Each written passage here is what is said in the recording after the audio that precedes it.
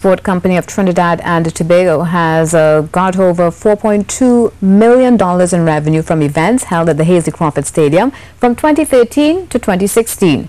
This was announced by the Minister of Sport during a sitting of the Senate this morning.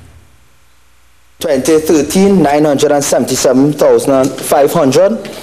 2014, $1,037,666.67.